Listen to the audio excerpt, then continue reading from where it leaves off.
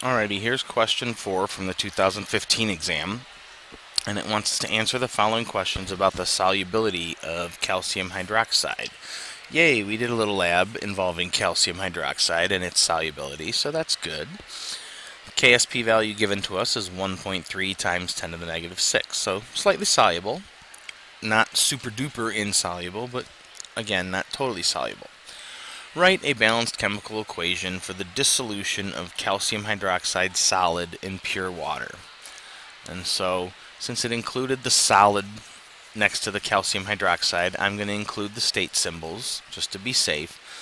Calcium hydroxide solid, you just got to make sure you break it into the calcium plus 2 ion and 2 of my hydroxide ions. Parentheses aren't necessary, but at least make sure that you show 2 hydroxide ions. Calculate the molar solubility of calcium hydroxide in 0.1 molar calcium nitrate. And so my KSP value is going to be equal to the concentration of calcium times the concentration of hydroxide squared. So that's my KSP expression, and that comes from the balanced equation 2 hydroxide, so it's squared. So calcium, the concentration of calcium is given to us right here, 0.1 molar calcium nitrate. So I'm going to plug that in for the calcium concentration. I'm going to plug in the KSP value. And now remember, with my hydroxide, that is 2x, again, because of the 2. Not only does the 2 give us the exponent in brackets here, it's also representing 2x. And so now I just plug and chug, and I've got my KSP is equal to 0.4 x squared, because that would be 2 squared is 4, 4 times 0.1 is 0.4, 0.4 x squared, divide by 0.4, take the square root, yay, and I get 0.0018 molar.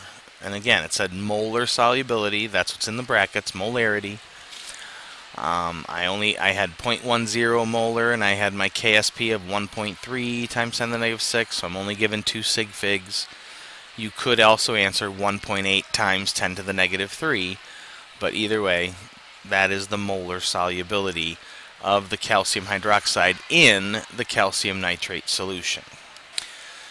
If they had not given us the 0.1 molar calcium nitrate for this number, it would have been this would have been x, and this is 2x squared, so the KSP would be equal to 4x cubed. If you remember those problems, I would have had to divide by 4 and take the cube root, and that would be the regular molar solubility of the calcium hydroxide. However, since they gave us the 0.1 molar calcium nitrate, that's how we got this answer. Okay. And then the last part here, in the box below, complete a particle representation diagram that includes 4 water molecules with proper orientation around the calcium plus 2 ion. And it shows us, represent the water molecules as that, are Mickey Mouses. What you got to remember is that our water molecules, the ears of Mickey Mouse, are the hydrogens, that's positive. The chin of Mickey Mouse is the oxygen, that's negative. So with the calcium ion being positive, we need to orientate the water molecules around it with the negative oxygens facing it. So that, all in all, wasn't a horrible question. At least writing of the balanced chemical equation should have been easy. Drawing the water molecules should have been easy. This was pretty easy too. You just had to, since it's calcium nitrate, that's why I plugged in the 0.1 for the calcium concentration, and I had to use 2x for my hydroxide.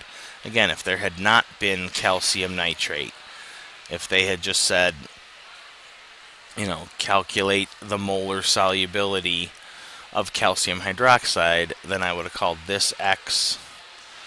That would have been 2x, so this would have ended up being 4x cubed. Sorry, I'm trying to draw with my fingers. Oh, that's horrible. 4x cubed. And then I would have solved for x, and that would have just been my regular molar solubility. Alright, hope this helps. See you soon.